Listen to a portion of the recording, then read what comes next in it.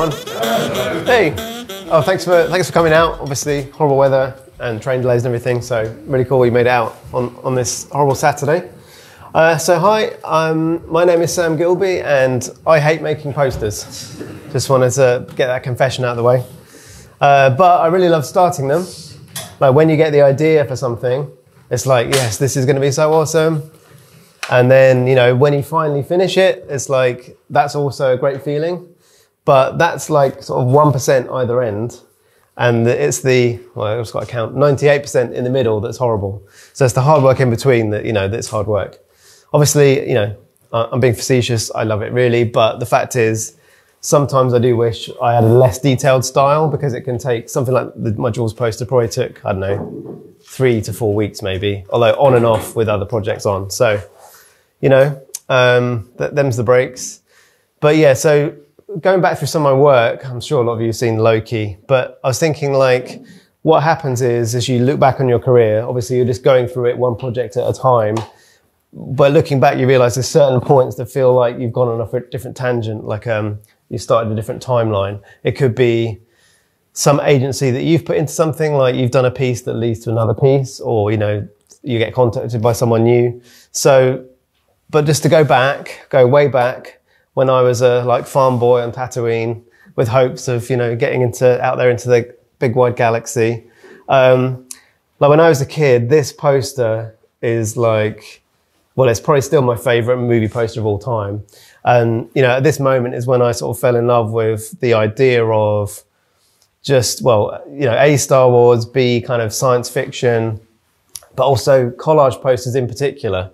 You know, they get a bad rap and obviously they're still used a lot in a Photoshop style for marketing, right? You know, like let's have the cloud of faces and all that stuff. But, you know, I love the kind of, to me, this is still kind of magic, even though it forces you to look at it like, you could say, if you've not seen the movie, it's like, so these guys must be really tiny because they're behind, you know, Luke Skywalker's leg, right? But you kind of, because Darth Vader is much bigger, you sort of buy the magic of like this collage, there's all these different things coming to work together. So, you know, I later on came to, obviously I didn't know that was by Thomas Chantrell till many years later. And I love the work of Drew Struzan as well, and lots of other artists, but this to me is like the one thing. So when I was a kid, you know, I just drew all the time and I just draw my favorite things. So we would, you know, I think the first Star Wars film I saw at the cinema was actually Return of the Jedi. But I would come home from the movies and I'd draw them, and sometimes you'd have like some kind of leaflet that went with it and I'd have things that I could copy from that. So basically, you know, I've always like enjoyed painting from reference, and I just kind of I forgot to stop doing that. Like hopefully now when I do portraits, I don't have to say who the character's name is next to them so you can tell who it is. But, you know, you got to start somewhere. And like drawing Transformers is fun. They're really good for like, you know, because it's all boxy, learning about foreshortening. And I remember like, I really loved the comics that you could get. So I would probably, you know, just be copying those. And this is actually the first artwork I ever sold. So I drew this as a black and white thing. And then we photocopied them for my school, like Christmas fair or something. And like, this is the first, but all the money went to the school, so I didn't make a penny. So it was many years later where I actually started to make a living from art. But yeah, then like kind of a bit later on. So first of all, it's like toys and Star Wars.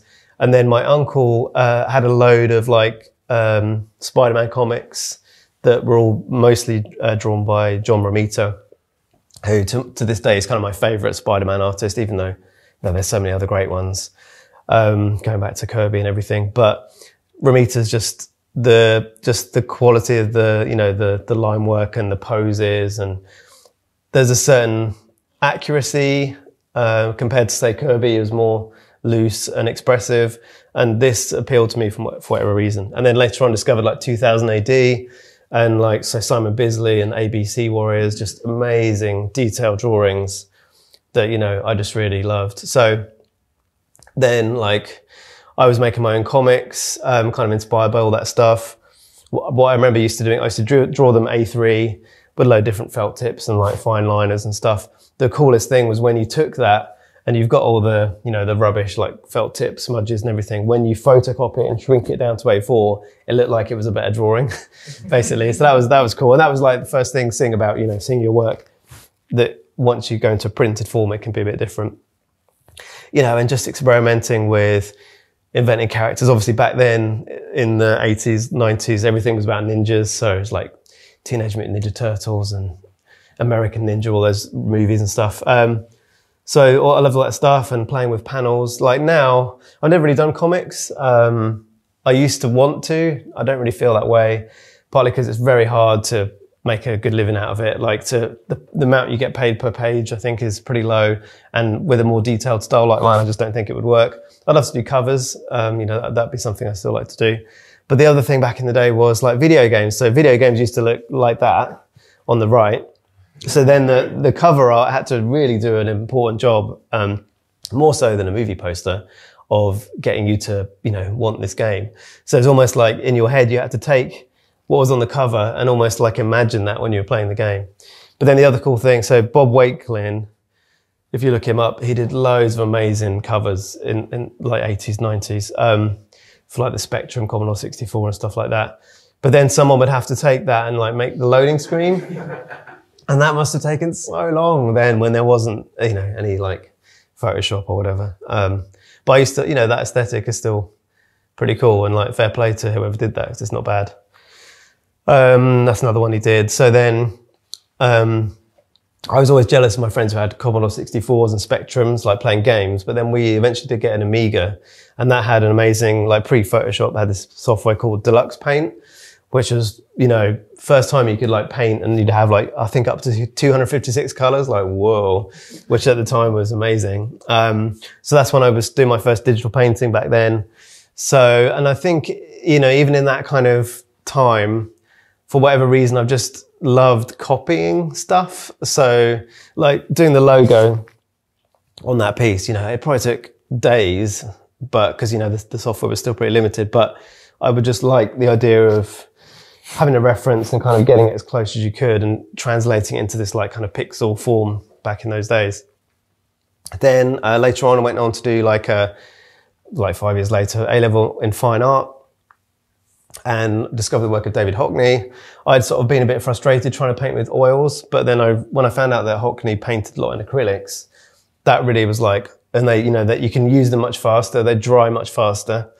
So it's harder to get any kind of like smudging, because you've got to kind of do it straight away because it's going to dry within a couple of minutes. But I just like the immediacy of that, and the, you know, the colors felt brighter. So this is the kind of thing I was painting back then. Then I went to Keele University, where I did a degree in visual arts and music. I'll talk about the music another time. But anyway, so for my final degree show, I was doing this thing which is like taking famous paintings, like, if you can't tell, the Van Gogh is one on the left. And sort of doing, it was like the idea of like, so if you go back to Renaissance times, paintings and going to a gallery would have been like everyone's only way to like escape like day-to-day life. You know, a painting was a way of like seeing another world. And then I was thinking of like this in terms of like, then we had like PlayStation was coming out. So it was like the idea of in video games, you know, you can escape into these other worlds. So, and it was also the idea of like, I took all these famous paintings, did myself as like a self-portrait. So also sort of tying into art history, like artists painting themselves and stuff. Anyway, so I used to work in acrylics on these big canvases and stuff. And around that time, I started getting a Wacom tablet. I think after I graduated, but, you know, that was my first like sort of digital painting. So that's why I think my stuff is still painted, because my background was all kind of this. Anyway, so I graduated. It's like, oh, how am I going to make a career as an artist? Didn't really seem possible. So I actually became a web designer instead. It's just too, I mean, I worked in a local company. So I live in Bedford, which is like 50 miles north. So we had a couple of good clients, like Weetabix and Luton Airport. So I was just making websites, and I actually really enjoyed all that world. And I was like in a full-time job for like 3 or 4 years. Then I went freelance, and then I was coming into London. So I've worked all over the place, all different production studios, advertising agencies. Now that's a whole other thing for another day. But the point was, by being freelance, it then freed up a bit of my time to start doing more of the artwork. And over time, it's gradually kind of pushed over fully to being, you know, so I've been doing art full time for like 6, 7 years now. So yeah, this is like a sort of timeline moment. So working in this web design studio, you know, I kind of wanted to be in London, but I was still kind of at home.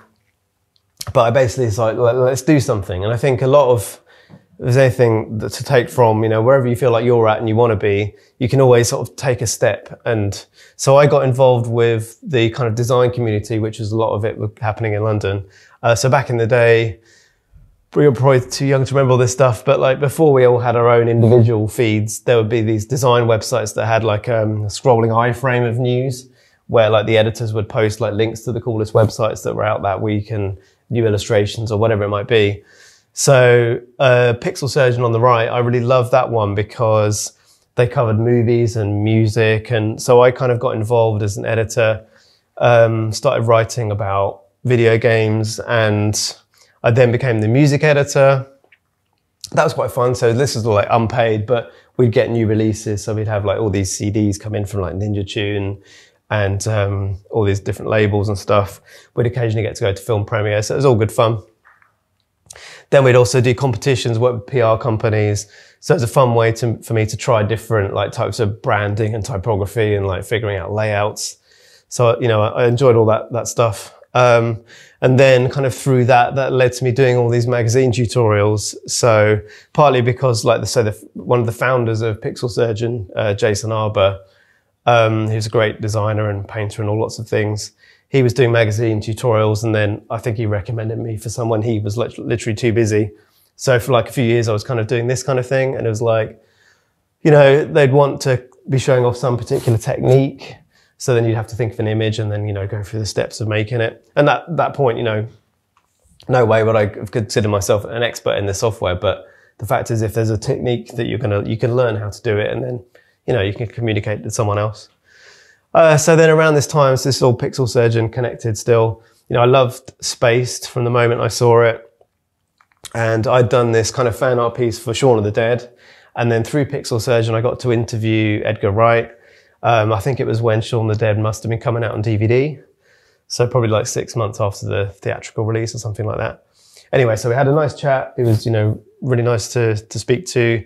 Afterwards, I sent this fan art like in an email to his agent and just said it was really nice to chat with Edgar. I just thought he might, you know, fancy seeing this. And obviously something like that, you never expect to hear back. But actually he kind of emailed me almost immediately and said he really loved it and could he have a copy for his office. So, and I think like he's still got that up somewhere because I saw it in a Zoom like recently about around the Sparks Brothers. So that's, you know, that was again one of those moments of like, it's just something I'd already done. And the lucky thing was getting to speak to him for this interview, but just to have that thing already in the back pocket to show to him.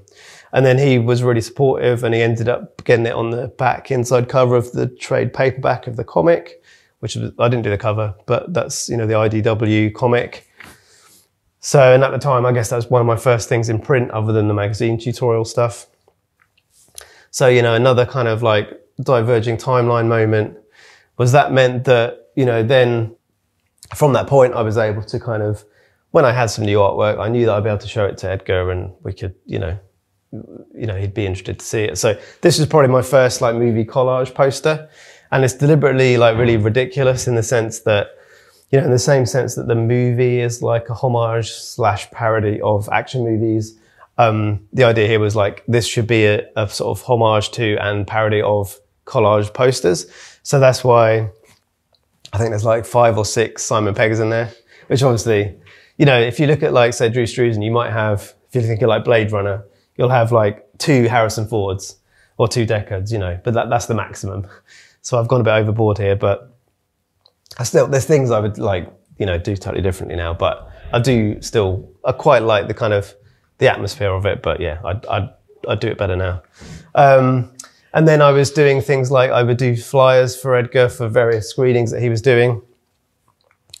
So like this one I did for Scott Pilgrim, that was shown at like the New Beverly in California, and they would have like, I think they would show this every month, once a month, and have these midnight screenings. This ended up be seeing for like a few years up there.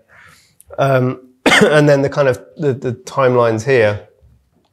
One of the screenings in London that I did a flyer for, that was seen by the people at Picture House Cinemas. and they were doing like their podcast as Sam Clements and Simon Renshaw, like lovely couple of people. But I started doing artwork for them, where they would be organising these sort of separate screenings of things. So it was a chance to, excuse me, a chance to just experiment with, again, like working on compositions, doing different genres, working on typography and seeing how it all comes together. You know, I think we did these for like a small fee, but basically it's just a way of building a portfolio. So that's always a good opportunity to take when you're early on in your career and it's like you just need more work to show. So we just had a load of fun with this, basically. Again, some of these I still like, although, you know, if I'd go back, some of the concepts I like, the execution I might do a bit differently, but they were all fun. And then that led to, they were all just kind of like, I say, for these screenings. Then Picture House Cinemas were actually releasing a film. So they commissioned like, there was the official poster was like a Photoshop, like a photo sort of poster. This was like a alternative, but still official poster. But then the director really liked it and she asked for it to be the DVD cover.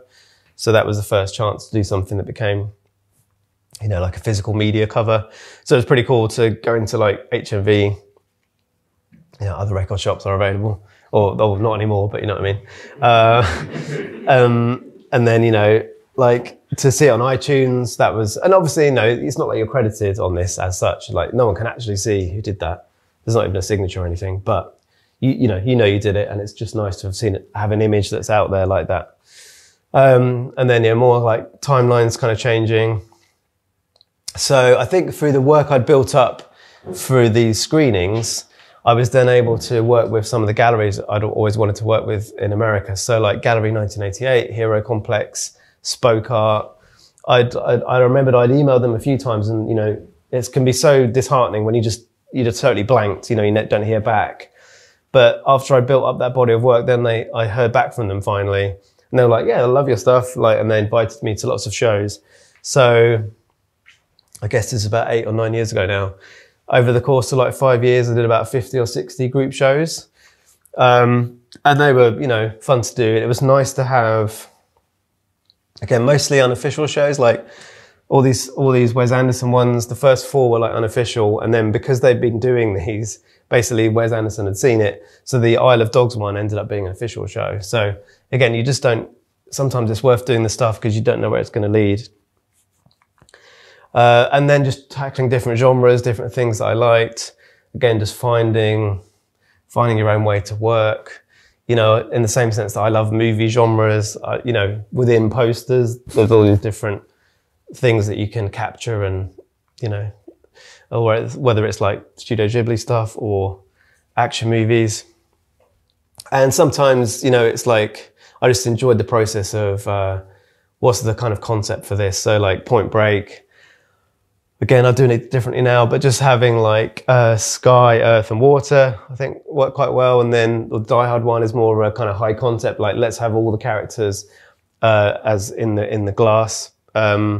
Then the problem with something like that is once you start thinking of the characters, and obviously you start with the main characters, and then you think, oh, well, if I have that person, I need this person.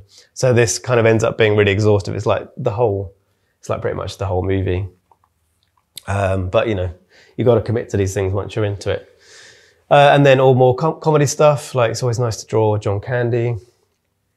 So sometimes it was making more of an art print, or other times, you know, adding the typography and making more of a like movie poster.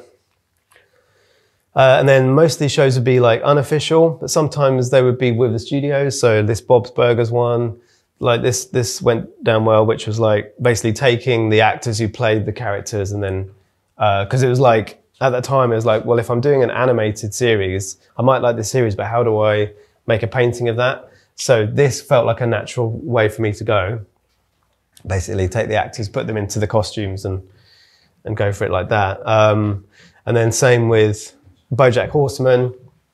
And then my style feels painterly, how do I take these cell shaded things and make that work for me? And then I noticed like in the back of BoJack's office, he had like a cell shaded version of like the Hockney, although with a horse at the side. that isn't BoJack. If you don't know the show, it won't make any sense. But anyway, this is a David Hockney painting that I then redid, and it kind of worked perfectly for like the feel of that series. There's the original there to compare, but you know, so it's nice to do a parody piece basically, and sometimes those things kind of come together. So I often, or when I get an idea for a parody, I'll always go for it. Humor tends to, you know, people like to see things like this. Social media, this kind of stuff tends to do better than like a sort of totally deadpan serious thing. So like, you know, in Amelie, where there's the old man who's trying to repaint this and never getting it right. And I just thought it'd be really interesting to then take that and redo it with all the characters from Amelie in it. So stuff like that. I'm not going to insult you by showing you that this is based on the Mona Lisa. Put it next to that, but I think you've probably seen that one. But yeah, you know, this is all fun to do. And then, you know, sometimes that comes into posters. So obviously there's loads of iconic posters that might lend themselves well. I mean, you know, and I think I was asked by the guy organising this poster for DesignerCon, like to, you know, they wanted me to do a parody. So sometimes the stuff you, like in your portfolio, you want to have stuff that is in there that you wouldn't mind doing again, basically. So try and get rid of, it can be really tempting to put everything you've ever done, especially when you're growing your portfolio. But like if a client calls you today and they says, I want that type of thing, then you want to make sure it's something you really want. And it's like try and jettison things that don't feel like, and every 6 months or so, as you're making new work, you know, get rid of stuff that you wouldn't want to do if someone called you up today. But, you know, I love doing all this stuff and like doing the typography, and then just stupid things. Like I don't really have time for this sort of thing anymore, but I don't even know quite where the idea came from, but just taking these insane, you know, it's a bit of a deep cut for anyone like, yeah, any millennials, this won't make any sense, but that's kind of an iconic, terrible poster. And I don't know, that happened. I did that for some reason, but then it's worth it because like, I think we can all agree like social media is awful and we should all spend less time on it, you know, but when things like this happen, then, you know, it's worth it. And then this is probably the best known one that I've done. To be honest, this is sort of the best idea I know I'll ever have. So every piece I start after this is like, well, it's not going to be as good as that. So I've peaked, basically. And I tried doing other ones. I was like, oh yeah, this could work for other things. I was doing a kitchen one, like with a lemon squeezer. But again, some people like cooking, so it doesn't work. And I had gardening, but some people like gardening. Anyway, so I'll leave it at that. But yeah, then timelines, like another diverging point would be, so for all those gallery shows, you know, I was like doing at one point one every like month and a half. It was a nice kind of routine to be in. I didn't have to be in those shows. If I'd have said, oh, I can't finish this piece, it wouldn't have ever mattered because it's just a group show.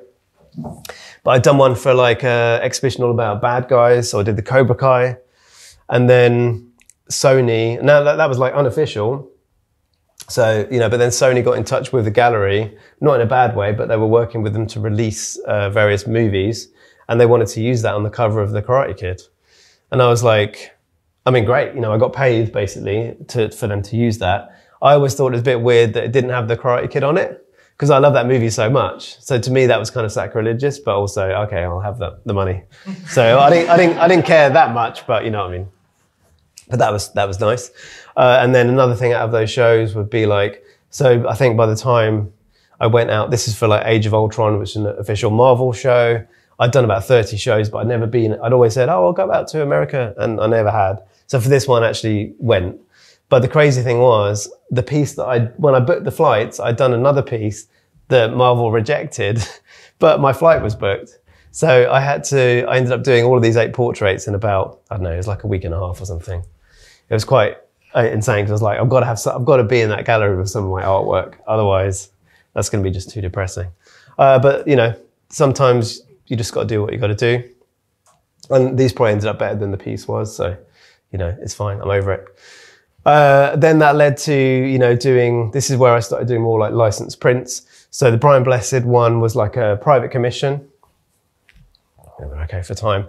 And I was contacted by someone at, well, they're now called Fanatic, who basically had this license. And they said, would you like to license it? I checked with the people who'd commissioned it. They were like, yeah, go for it. So I changed the piece a little bit. I did Ming the Merciless to kind of match. And that was the beginning of this new phase of doing licensed prints, kind of outside of the gallery group show type system. So, getting to do Spielberg. Obviously, there's loads more Spielberg movies I'd like to do. And I've always thought of myself as someone who'd want to do portraits whenever I can. But with some of the licensed stuff, you're not able to, basically. And I finished a whole Jaws thing with faces, submitted it, and that was the point where they were like, oh no, you can't do the faces. Are you insane? So I had to redo it. And, that's the Jaws one is obviously, probably ended up being one of my best known pieces. And again, it just goes to show sometimes out of the limitation, you can get something that you weren't expecting, which can open up a whole new path for you that you didn't know you were going to be on. But I love when you can't have the faces. I still love, what I realized is for me, it's still about observational work. But in the case of like E.T., it's like finding hundreds of photos of the vegetation or, in the lighting of the ship, and then just trying to make something that feels like it's a moment from the film, but it's not a still, but it's trying to be evocative of that film.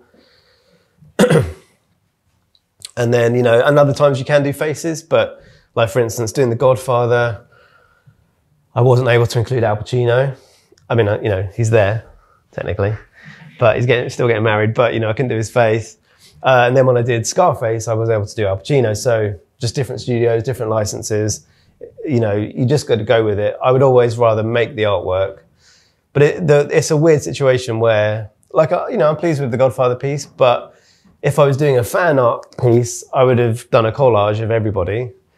And then doing a licensed one, which is a great opportunity, I couldn't. So, I'd say I'm glad I did it, but it can be a mixed blessing.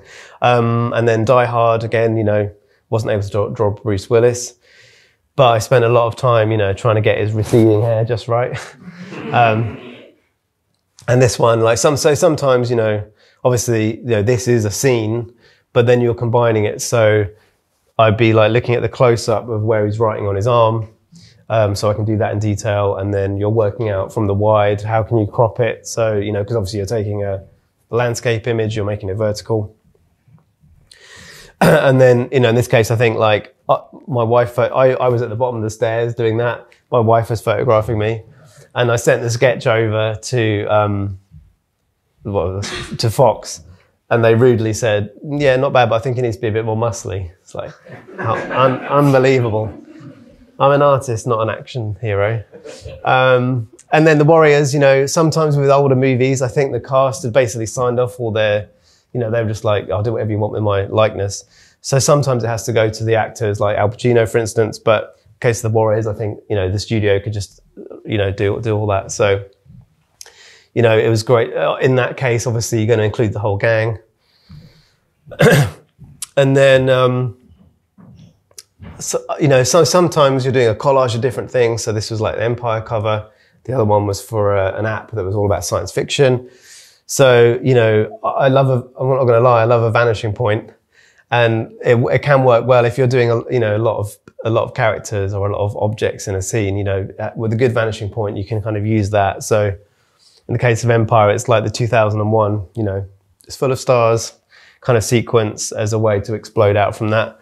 And then on the companion one, it's like the Stargate. And basically, it's still a busy composition, but if you can, anything you can do to align to it. So whether it's characters with guns, spaceships flying out, you're trying to do what you can to let the viewer kind of be led around it. And yeah, so I love rays of light basically, and I will use them whenever I can. And then sometimes, the other thing that's really fun to do is when you get to do a set of things, sometimes when you're planning a series of things, it's going to happen. In the case of these Empire covers, they commissioned the first one, and I didn't know they'd invite me back for the second one. First one was so much fun to do, like doing an old kind of Western movie type poster. And obviously it was a shame that wasn't able to show Grogu, or he was Baby Yoda back then, of course. And then they asked me back, and then so I had this idea of just very simple technique of just reverse the composition. So the ear's the other way. You know, the hand is just going over that border on the other corner, and then, you know, the way that the paper is tipped is matching like the cookies on the other one. Stuff like that is always fun, like just a simple device. But, you know, again, social media is awful, try and use it less, but, you know, something like that happens and that makes your day, or, you know, your life, basically. That was nice.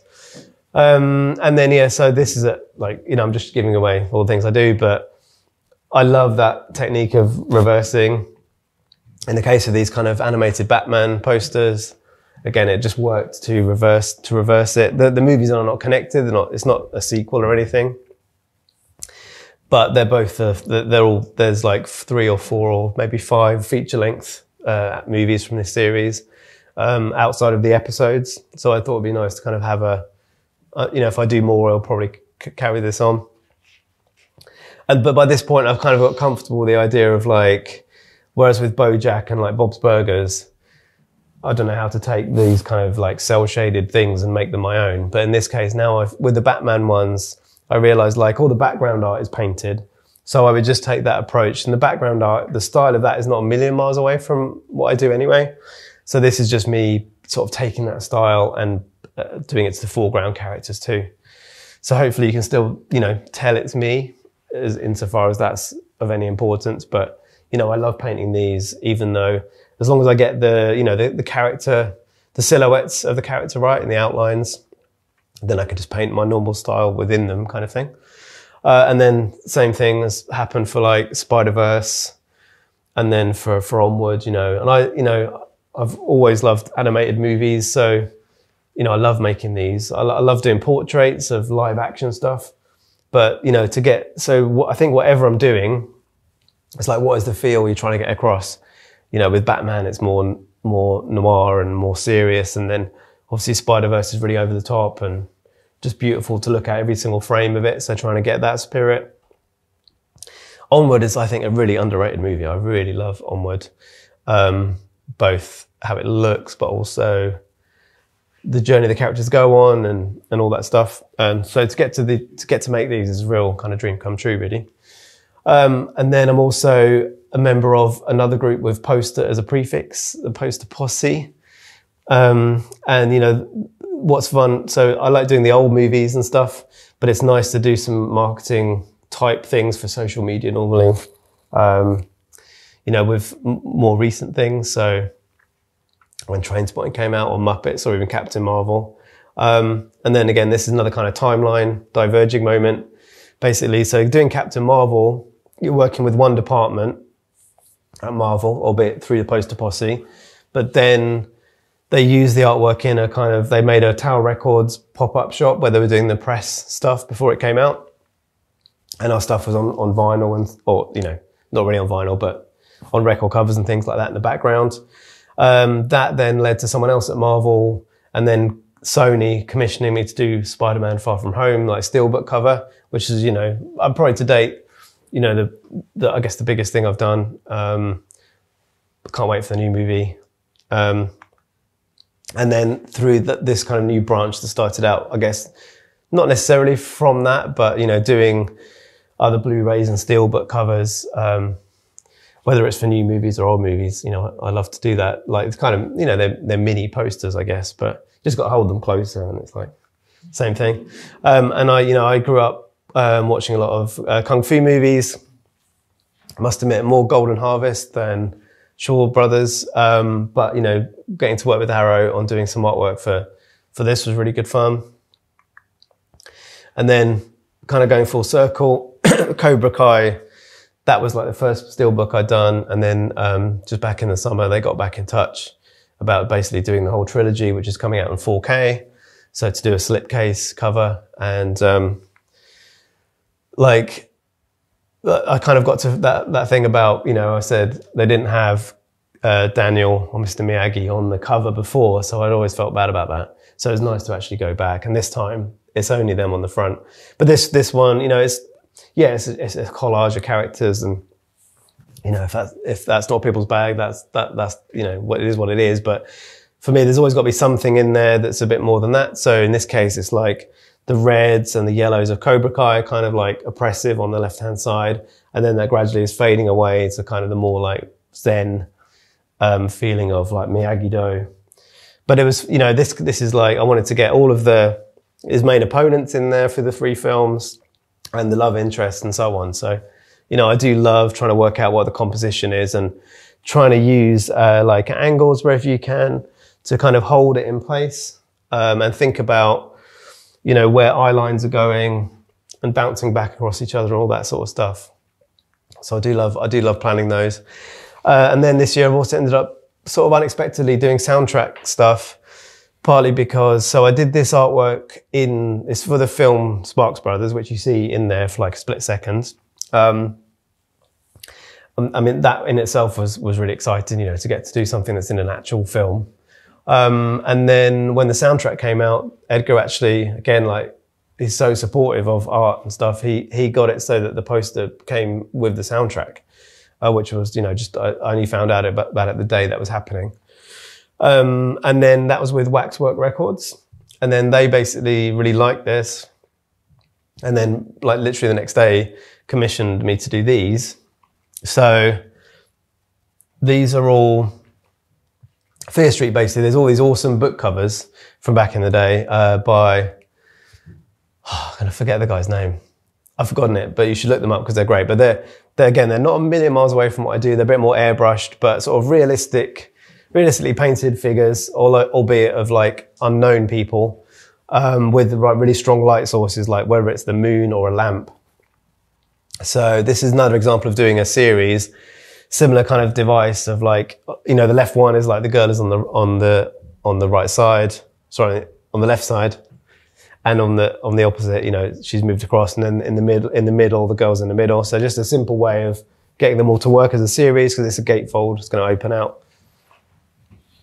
And then just having the killer, the attacker, you know, looming behind. So these are like really intense. I think there was only a few weeks to do all this, but obviously it's a great opportunity. It was like, let's go for it. And then they added all the aging effects, you know, to make them look like old book covers. They did all that. That was actually quite nice because I like doing all that stuff. But sometimes when the deadlines are tight, you know, if you can just concentrate on the painting, let them format the logos and all that stuff, you know, I'd rather someone else is doing that. And then a more recent one. So I've also, I'm sure a lot of you have also got pieces with printed in blood in their books. And they're nice to work on. So it's a bit of a weird one because I would sort of say generally don't necessarily advise people to do kind of spec work, like, because it's like you make a piece of artwork. If it gets in the book, then you might be able to sell prints, but there's a chance it won't get in the book because it won't get approved. So it's a risk. But I'm a hypocrite because I did this, not knowing if it would be approved. So sometimes, you know, it's worth going for it. Again, another one where I started off thinking I'll do 1 or 2 characters, and then it's like the domino effect of like, oh, if I have them, I need to have that person, and then I'll just put everyone in. So it's pretty much got, you know, the main cast. And then here's a few sneak peeks of stuff I've got coming up. So it's been you know, obviously for all of us in so many ways, it's been weird the last couple of years to say the least. I've had loads and loads of stuff delayed. I feel like there's hundreds of projects that I've been sitting on, but some of which are hopefully going to come out. So yeah, I've been working on Ghostbusters and Transformers and Rocky, Batman, Wall-E, and some other things too, but there's a little tiny preview. And there you go. Thank you.